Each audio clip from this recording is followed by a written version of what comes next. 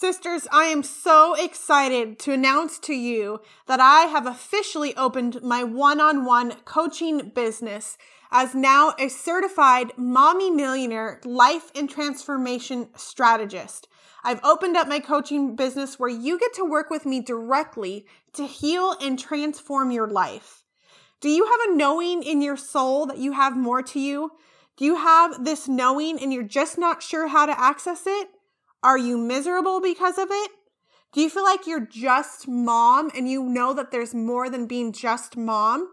Are you feeling stuck in your life and you know that you were created to be, have, and do more than what was already going on? Listen, I totally get you, sister. I've been there and it was one of the most crushing places to sit in. You're feeling stuck, like you will never get where you want to be. You've been spinning your wheels in the dirt and are not getting there. I was there too until I hired myself a coach. And that's what I'm here for. I'm here to help you move from that place into a place where you know and have a deep-seated vision where you want to go and how you're going to get there. I'm here to help you to find more purpose and joy and laughter in your life. I'm here to help you move from that place into a place of creative thinking, taking actions towards your goals on a daily basis. And I'm here to help you understand that there's nothing wrong with you, to understand the blocks that are truly holding you back and how to break free from them. I know that my purpose is to help women just like you become free and so radically in love with your life that everything you desire becomes a reality for you. So, how can you work with me? I am offering one-on-one coaching sessions for an amazing deal right now with my beta group. You get 5 sessions for $200, and this is going to the first 10 people who sign up with me. After that, this pricing is going to go away and it will not be available ever again. So if you want to work directly with me, shoot me an email at katrinalelly@gmail.com, or you can always find me on Instagram or Facebook and send me a direct message that way. I would love to get on a call with you and talk about whether or not this would be a good fit and how we can transform your life and get you moving forward and out of that place where you feel miserable, like you have no purpose and that you're just stuck. So reach out to me because these 10 spots are going to fill up fast. Welcome back to the Just As We Are podcast. I am your host, Katrina Lelly, and we had such an important episode today. I got to sit down and have a chat with Dr. Sarah Mitchell, who was a chiropractor but training and ended up finding her true calling, empowering parents to teach their little ones to sleep when her first child would just not sleep. She has 8 years of health education training, and she was shocked that she didn't know how to get her son to sleep in an easy and sustainable manner. So she did her research and ended up finding her passion as a sleep consultant. In this episode, you guys, we talk about so many different things. She shares a little bit about her story after becoming mom and having postpartum, and ended up ripping out her stitches by shoveling snow because her identity, she hadn't quite, really grasped onto her identity changing from Sarah Mitchell to mom. And we talk about being able to still identify yourself and be mom and not lose yourself within that.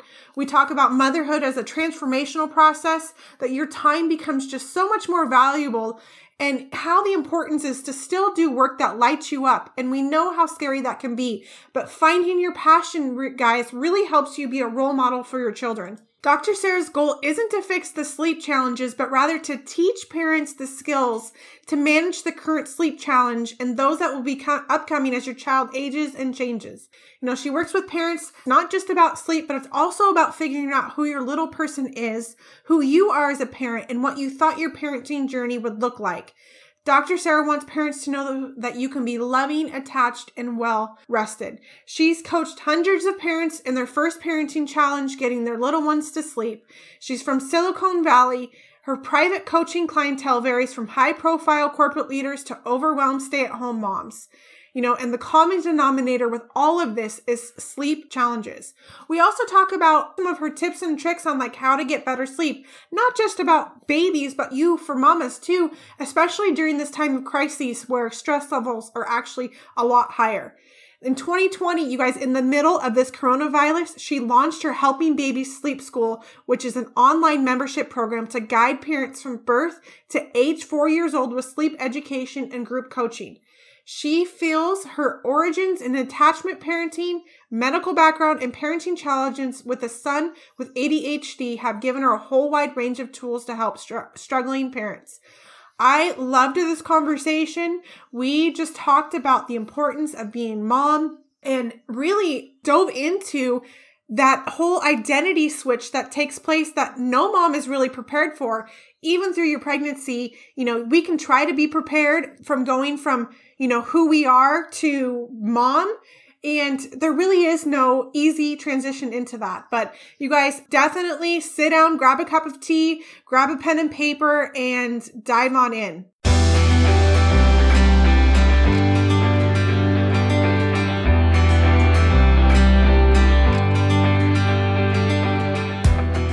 Welcome to the Just As We Are podcast. I'm Katrina Lelly, a wife, mom in recovery, certified life and transformation strategist, community cultivator, lover of people, and student of life.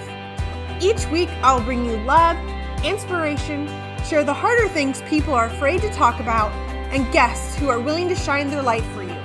I give you self-care practices and mindset tips to help you shatter the negative stories you tell yourself. Now is the time to step into the beautiful, loved, whole woman you already are. Let's walk this journey together.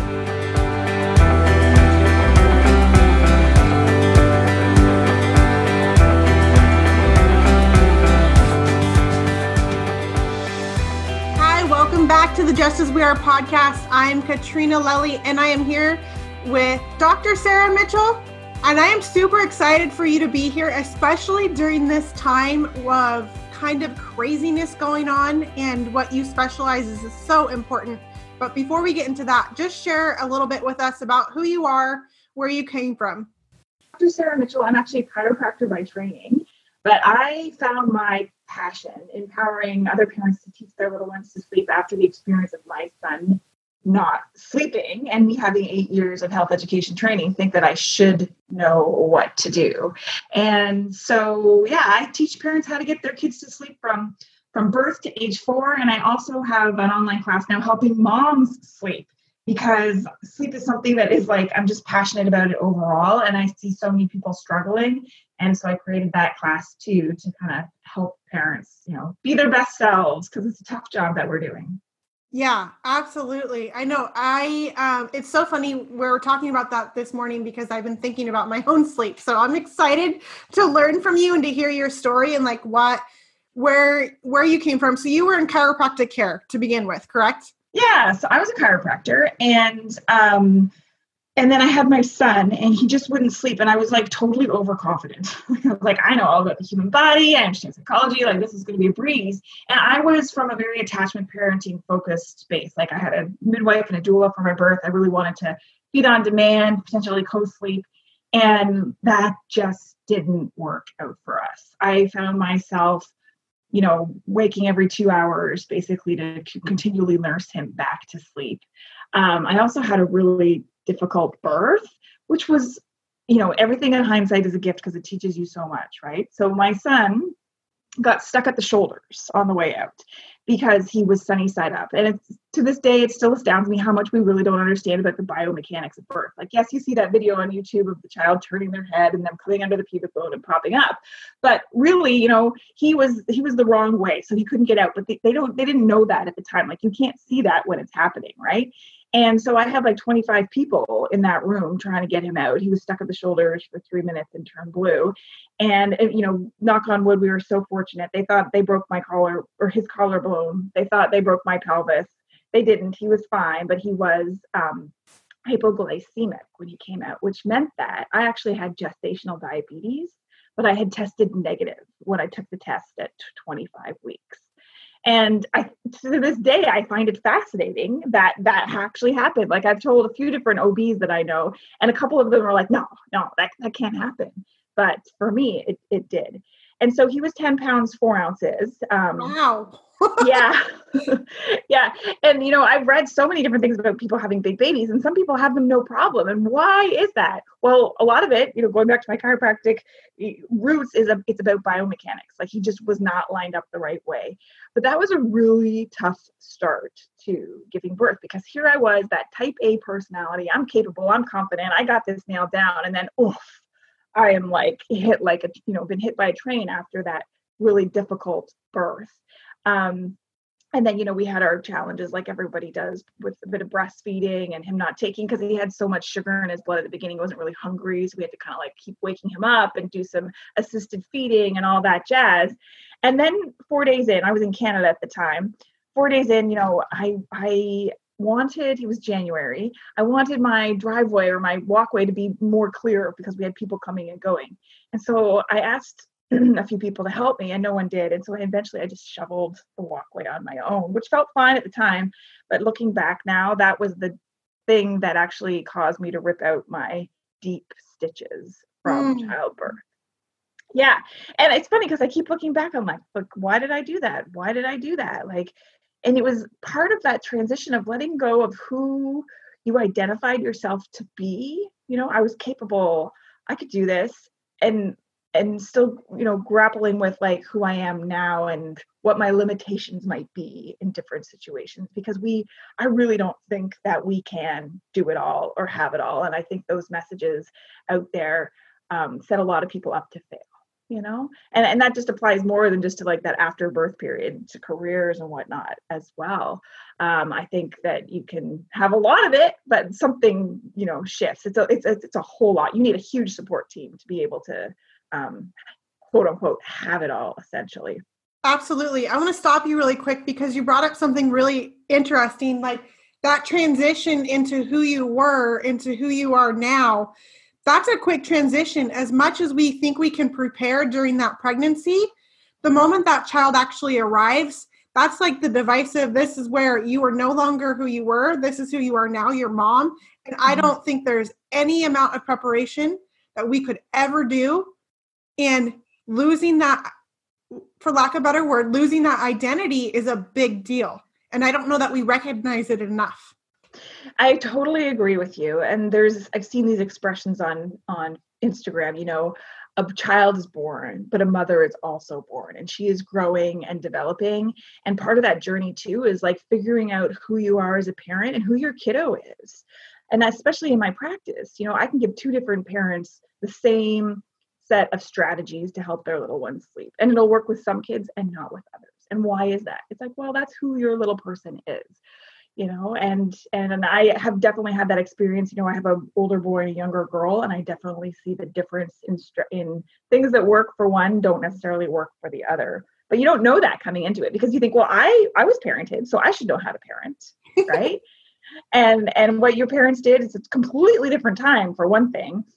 I definitely went through the experience, and tell me if you can relate to this, went through the experience where he should listen to me because I'm his mom.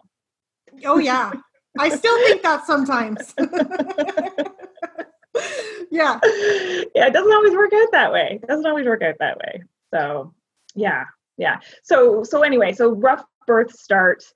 I asked all my friends, hey, how do you get your kids to sleep? Because, by month 3, I'm like, oh my God, I've been at this point. So I had to go back in and get my stitches redone, the bottom ones. And then the superficial ones still would not heal. And I don't know why. Maybe because I was sleep deprived and I wasn't giving my body enough energy to be healing. But I had to go back in and keep getting the outer skin burnt off so they would try and reheal, because it wasn't closing well.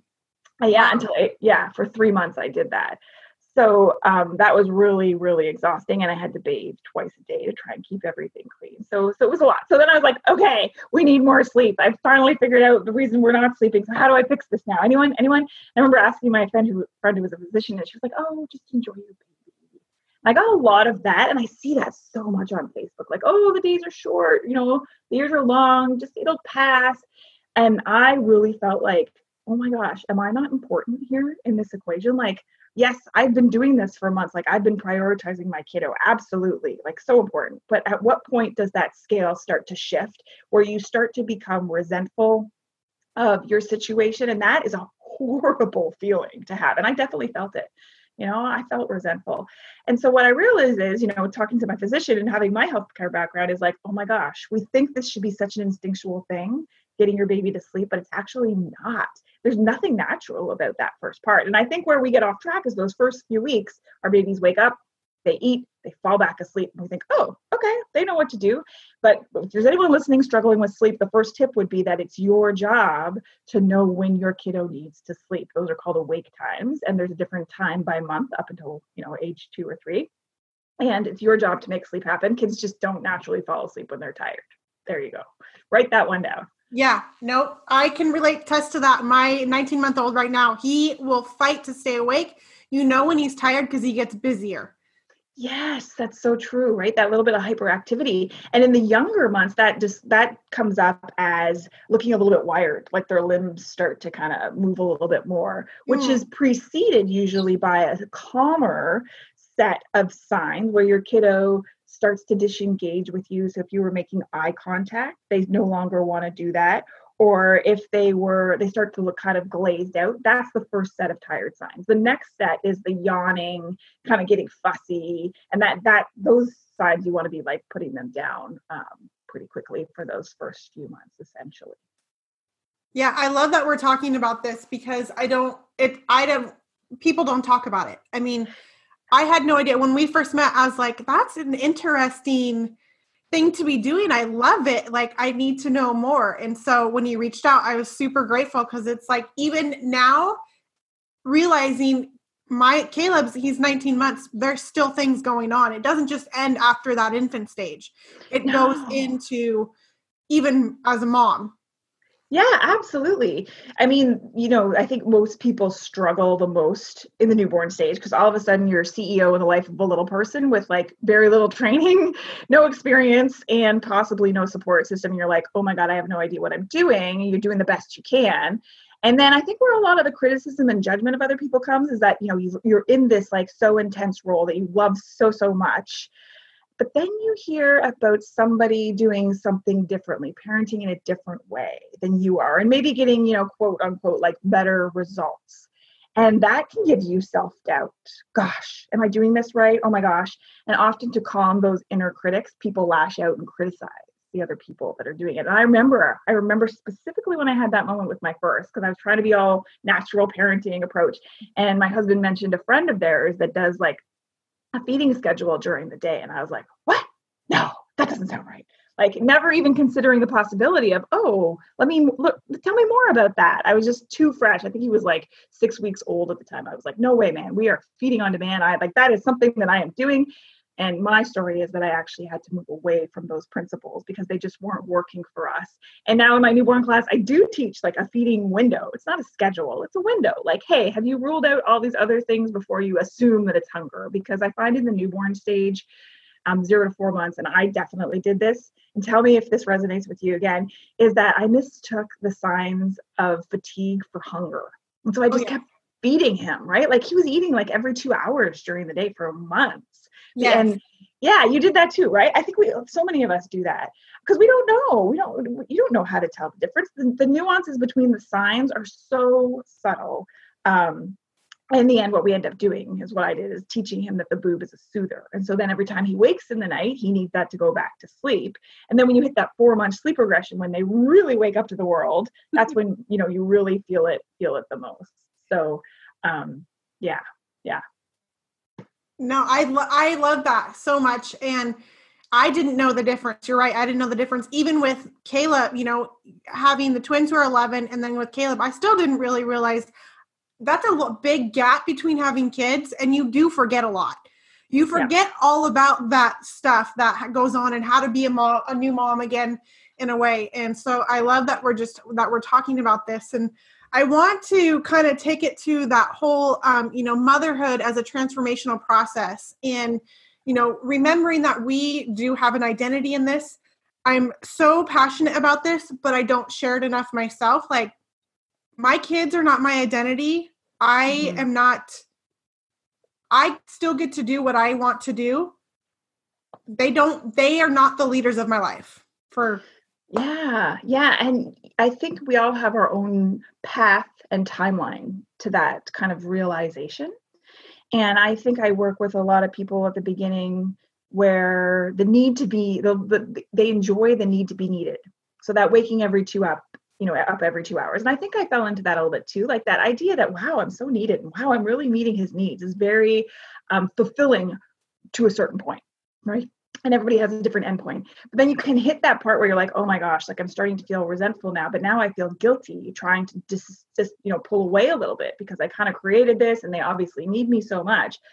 And one of my taglines is like, don't forget that you are an important person too. So I like to think of our mom baby relationship as like on a scale, and it needs to be equal. And when it starts to slant one way or the other, that's when things get out of whack and people start to feel resentful or clingy or exhausted. And so my journey was out of chiropractic and into sleep consulting is part of the joy of being a sleep consultant is that I set my own hours and that I create my own schedule and I have flexibility and I have time to be with my kids, because I also realized that working like a 40 to 50 hour work week and trying to be a mom just was not going to work for me. I was going to be angry and resentful. And so part of this journey is figuring out what you're capable of, really, what makes you happy. What makes you happy? That is a hard one because we're often tied to ideals. The ideals of who I was before I had a baby might have been a career woman, making six figures, working all these hours, having a certain title. But does that really make me happy? Now that I have these other things in my life that are very demanding on me, very enjoyable, but how do I balance that all out? And I think that really shifts once you have kids, and it takes people different lengths of time to get to that kind of realization of who are they essentially. Yeah, those are such good, important tips that you laid out there. And that ideal, like that we tie ourselves to as moms, who is it that really makes us happy? So how do we find that out? Like, that's the big question that I get from a lot of my girlfriends. It's like, I don't want to be just mom. And I can absolutely relate to that. But I'm not just mom. I'm not just Josh's wife. I'm not, there's more to it than that. And I think we get stuck in that space so we don't go do anything that helps us find that happiness. Absolutely. And I think the first thing, like therapy, I've definitely been to therapy. Life coaches are amazing, people that can also help you. That definitely helped me. What about you? How did you figure it out? Absolutely the same. Lots of recovery work through recovery programs, but also hiring a coach, really having somebody there to hold you accountable and to bounce those ideas off of, and that's what I love about a coach. They actually hold your feet to the fire and they're like, hey, you said you wanted to do this. Let's go. And then with what the kind of coaching I do and the kind of coaching that Kayla does that we both know, there's some healing that takes place in there too. The healing is so important. And I think a lot of us, and I'm definitely guilty of this, having been type A and very capable, it's like you don't want to expose your vulnerabilities, especially if you've been in the corporate world. You've been like honed and taught not to expose those vulnerabilities. But that's really where the most important work and the most valuable work is done. And yes, Kayla coaches me as well. And I think she's phenomenal at what she does. And the program that she's taught with all of you life coaches is so valuable. I started with a life coach initially to help me figure out what exactly did I want my life to look like. Because we think of it's not just work. It's the whole big picture. They definitely overflow. In sleep teaching, we talk about how your nights and your days are actually really intermingled. It's the same with, your happiness. Your work life and your home life are intermingled completely. You can't focus on one only and think you can get happiness out of that. It has to be a complete picture. Yeah, absolutely. I am such an advocate for that. And so I'm glad that we're talking about it, because I see too many moms out there who, are feeling so unfulfilled and unhappy. And it doesn't have to be what they do, but, getting that healing and finding what makes them happy. And you can still be a stay-at-home mom and you can still be a working mom. But what is really that fulfillingness that is missing, and how do we uncover that, and how do we start moving forward with it? I love that. I so love that. So right now, we're in a very stressful time with, the world is virtually shut down. There's a lot of stress going on. Kids are home from school. moms who work are, maybe struggling right now to find childcare, or who have been laid off or have had to quit working, or stay-at-home moms are not used to having their kids at home. All day, 24/7. And so there's a lot more stress that's going on, and that's coming through to mom and child. Let's talk about that a little bit. Like, what are some things in relation to the sleep? Because I know sleep is so important. How can we, what are some things that you have that can help them during this time? Sure. Well, you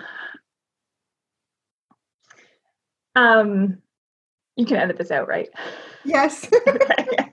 I don't know why I just told have a brain fart there for a second. Okay. Well, this is a great time to actually be working on sleep, because often when I'm working with clients, I'll say to them, okay, make sure you have like 3 or 4 days to be home without any social activities to dedicate towards your child's sleep.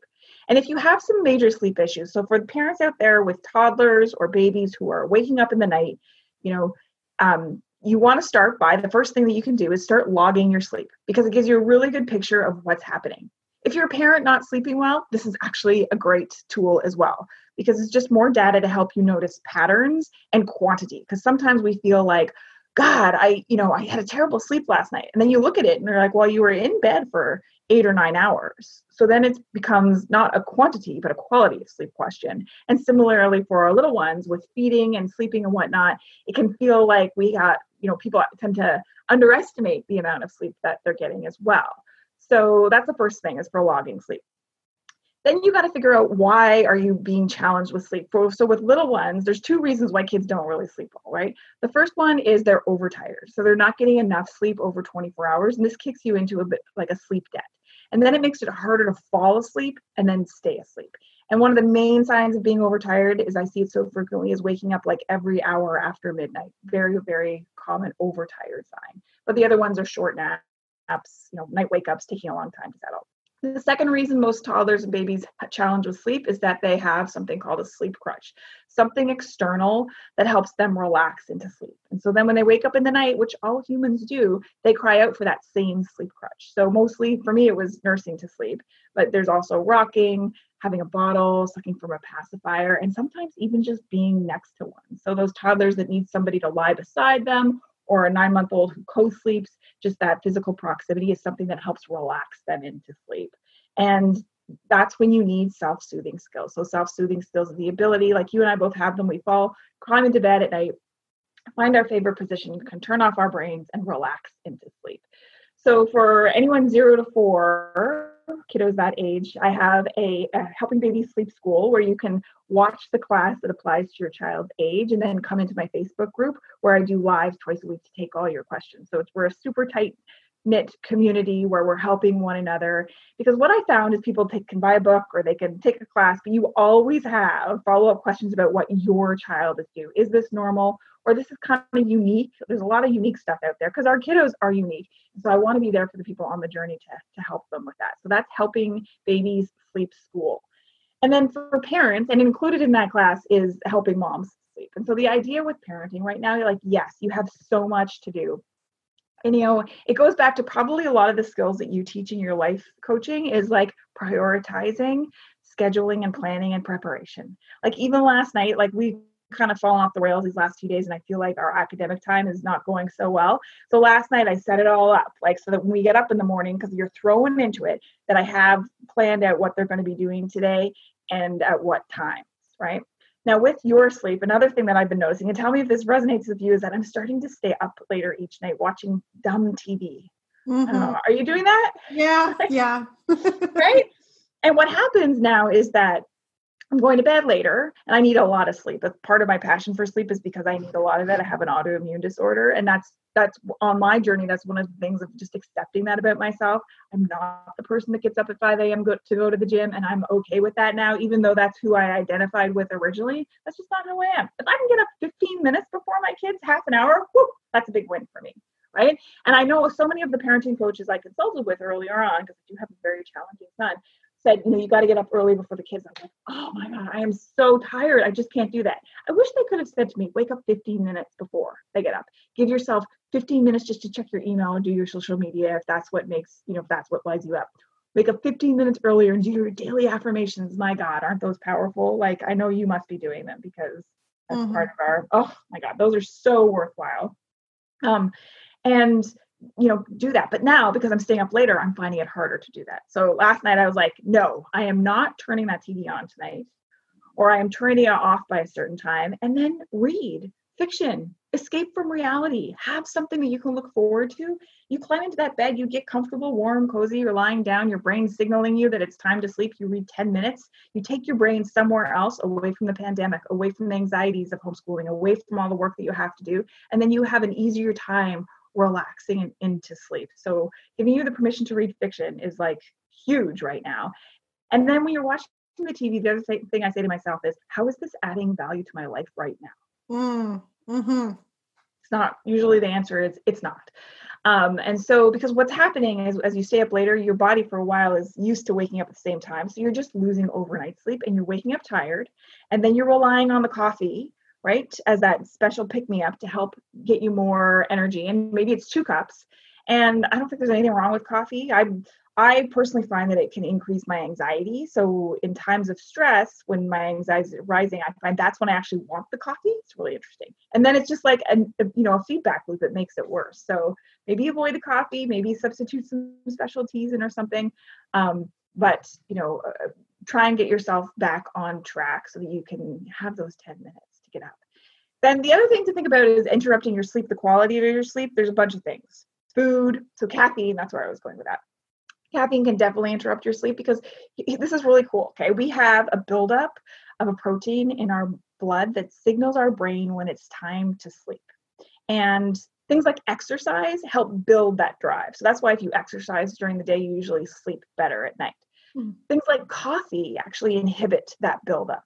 And so that's why they can interrupt your sleep. And it doesn't always show up at bedtime, but it can show up in like the second half of your night. Same with red wine. Red wine has histamines in it, and histamines are part of the vigilance cycle of keeping you awake. And so often red wine wreaks havoc in your night between like midnight and 6 a.m. And it shows up as frequent wakings. I don't know. Have you ever experienced that yourself? Yeah, I have. I definitely know with the caffeine.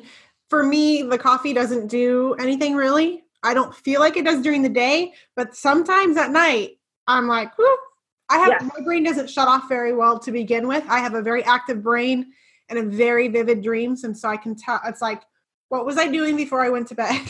Oh, wow. Yeah. Wow. That's really cool. That's really cool. Yeah. And I noticed I've become more sensitive to caffeine over the years. So now like Diet Coke in the afternoon can cause me not to sleep, and chocolate, and the other thing is the National Sleep Foundation would like us not to eat any food like 2 hours before we go to bed. As you know, it's just diverting blood then to different organs, helping you digest. So yeah, I try and not get out of that habit, right? I've definitely done it of like snacking while watching, Tiger King or something crazy like that. Right? Popcorn. Yeah. And so that can help too. And meditations obviously, like there's so many great apps available to us now. It's like the Calm app can be really helpful. Even just listening to like a YouTube video on meditation at night, just to help turn your brain off. I think that's where most people struggle. The 2 places people struggle with falling asleep at night and then waking up at like 2 and not being able to go back to sleep. And if you do wake up at 2 and can't go back to sleep, like after 15, 20 minutes, take a break. Just get up, go do something meaningless. Maybe you're going to wipe down the cupboards or wipe down the counters in your kitchen, something meaningless, and then come back and try again. Because the other place people get off track is that they like start fighting it and lying there and they get really frustrated, and then it gets harder. And then they start worrying about the lack of sleep that they're going to have for the next day. And it just becomes this huge snowball. And again, the mental part of this is so important. So if you're having a bad night, just say to yourself, it's okay. I'm going to be able to function tomorrow. I can do this. One day, no big deal. I'll go to bed earlier tonight. It'll just be fine. Take the pressure off yourself about it. But those are 2 tricks that can help. I love that, because what we tell ourselves is so important. And so I never would have even thought in the middle of the night to say, it's okay. All of that. So I love that. What a nice, that's so much fun. So what is 2020? I mean, it's thrown in a wrench for sure, but what are you working on creating this year for yourself and your business? Well, I actually just launched Helping Babies Sleep School. Before it was online classes, and I just put it into one and added the follow-up coaching via the mentorship program. So I actually launched that like March 25th, mid coronavirus. So obviously I had to, reassess my expectations, and I'm just trying to roll with it. I feel really grateful right now that I took a mindfulness class starting in January, and I feel like it's funny, you don't feel the results right away, but I feel like it's kind of permeated into my life in general, that I'm trying to stay really calm, cool, and collected. I feel very grateful in a lot of ways for our current situation. I have, my husband has a pretty steady full-time job, so that is helpful. But then for those people out there who are really being affected financially, I feel for you. I hope that you're able to find, different income streams and be creative, but also like just to take a deep breath and think like, this too shall pass. We're going to come out of this. Trying to stay positive in the days of darkness can be one of the only things you can do. And, that lack of control is a really interesting thing too. Mm-hmm. I'm going to parlay this back to sleep teaching, which is kind of weird because they don't really fit. And this whole economic pandemic thing is far, far greater and more serious. And I don't want to minimize it in any way. But we think about like training our kids to sleep. And I hate training because we train dogs, but we teach our kids, right? But if people think that it's cruel and that it's mean, and there's different ways to do it to be much more gentle. But essentially, it is the first time that you're teaching a little one a skill. And you think it's all about control, but it's actually about giving up control. Because in the past, you were able to get them back to sleep with nursing, rocking, bottle feeding, whatever. You could control that to a certain extent. And when you decide that you can't do that anymore, you have a plan and a roadmap for how you're going to respond to the tears and offer comfort and offer night feeding and that type of thing. Because one other thing, people think that you can't teach your baby to sleep and still feed them in the night, but with the way I do it, you absolutely can. But really, that whole process is actually about giving up control. Being able to say, I can't control you. You cannot control your 19-month-old, right? But I can control the way that I respond to you, right? You see the parlays, like same with our lifetime situation. I can't control what's going on right now. All I can do is control the thoughts in my head, how I respond to you, what I say to you, and my actions. And that's really scary when you've been spending months nursing, rocking these kiddos to sleep, but that your child is capable. Yeah. A lot of us don't like that. A lot of us don't like that we can't control. And you're right in thinking related to, I can't control my 19-month-old, but I can, what can I control? That's the question to ask. What can I control? And it's myself and how I react and what I do and my choices. Mm-hmm. What he does, I can't control. I mean, I can stop him from doing certain things, but ultimately I can't control what he's doing. And the same in the world. I cannot control what is going on with this pandemic or this outbreak. And I cannot control, what choices are being made for us or the people who are choosing to go crazy over it. Absolutely. Or the people who are, I was at a park, probably right near the beginning. I was at a park with our neighbors and we were all social distancing, but we just needed to get outside, right? And we were standing in front of the playground. Our kids weren't on the playground, but we were standing in front of it. And someone took our picture and posted it on like the neighborhood thing and shamed us for that. And I thought, I got really mad at the beginning. And then I was like, it's okay. I can't control her, right? I can only control how I can react to her. And what she's doing, she's trying to control her own anxieties by lashing out at us and publicly shaming us. I was like, it's okay. It's all right. Deep breath. It was a hard one. I mean, these lessons pop up in every day in places that you don't realize they're going to be. But it's the same premise. Same, your teachings, essentially. Yeah, it totally is. It's so interesting. You'll find them a lot right now in Facebook groups and community groups. And there's a few times that I've had to be like, nope, okay, I'm not going to respond to that. I'm not going to try to be the voice of reason and all of that because they don't want to see a voice of reason right now.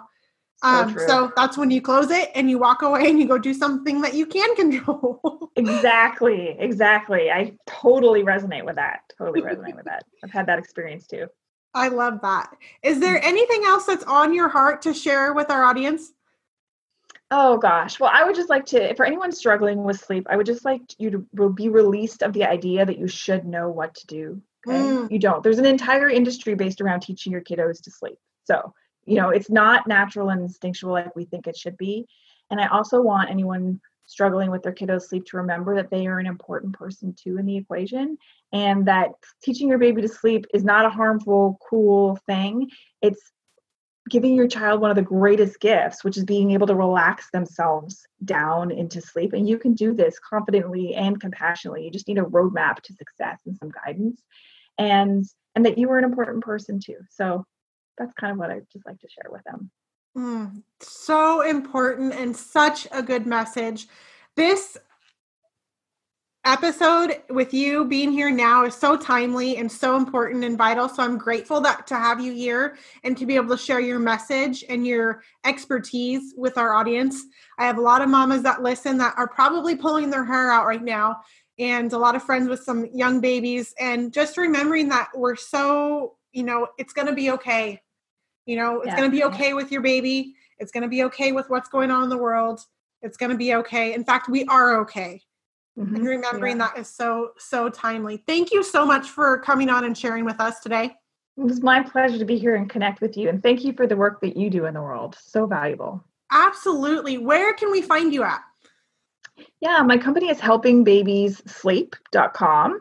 And you can head over there. There's actually a pop-up sleep quiz. So if you're struggling with sleep and you just want some general ideas, it'll ask you questions about your baby's age and give you like a high five for things that you're doing right and one simple suggestion that you can implement. So that's a great place to start. I've been blogging about sleep since 2013, so the blog is up there as well. And if you're looking, you'd like to take an online class, it's helpingbabiessleepschool.com. Love that. Thank you again. And I cannot wait to get this episode out for all of our listeners. Thank you. Hi, friends. If you enjoyed this episode of the Just As We Are podcast, it would mean so much to me if you would head on over to iTunes and leave me a 5-star review. Take a screenshot of today's episode and tag me at Katrina Lelly on your social media. If you haven't already, head on over to the Just As We Are podcast community on Facebook and hit join, where you will get to join more of the Just As We Are tribe. And remember that no matter where you are on your journey, you are completely whole and loved just as you are.